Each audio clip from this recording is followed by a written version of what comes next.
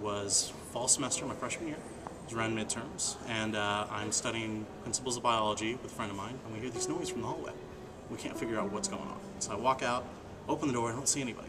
I look to my left and I see my roommate with a big pillow in his hand, and he yells, "It's a trap!" and starts hitting me over the face with a pillow. And I turn around to my right and I see pretty much everyone else on my floor with big pillows, and they continue to beat me.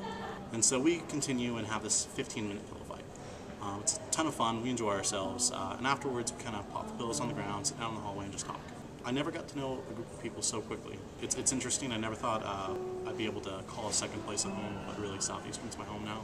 I'm a committee chair on the Student Government Association, and that's probably been the most rewarding thing I've done at this university. We also get to represent Southeastern on a statewide level. I'm also the research director for the Oklahoma Student Government Association. What I'm able to do is I'm able to take legislation that's coming out of the state legislature, kind of put it in a format that students can understand and recognize and give it out throughout the state. I really loved my microbiology class, and it fed right into my immunology class. Like I said, I'm a biotech major, so not only was it interesting to me, but it was taught in the right sort of way.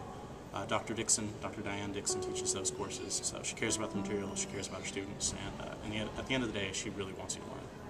Southeastern's an amazing place because you can make it what you need it to be.